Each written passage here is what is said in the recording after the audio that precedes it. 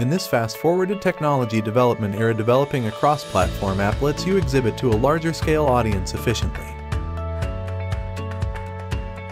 Software acquiring the ability to run on multiple computing platforms creates the foundation by coding to run the apps efficiently on all the platforms without doing coding separately for all of them for, say, Android, iOS, Windows, and many more.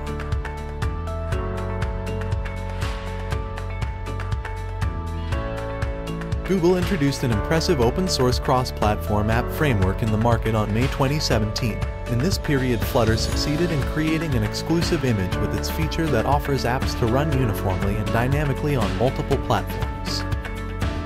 React Native is considered to be one of the most popular cross-platform mobile development frameworks. React Native is a well-known entity for cross-platform development and is used for both iOS app development and Android app development. Ionic Framework was made in 2013 and is based on AngularJS, is by one of the most popular cross-platform mobile development frameworks.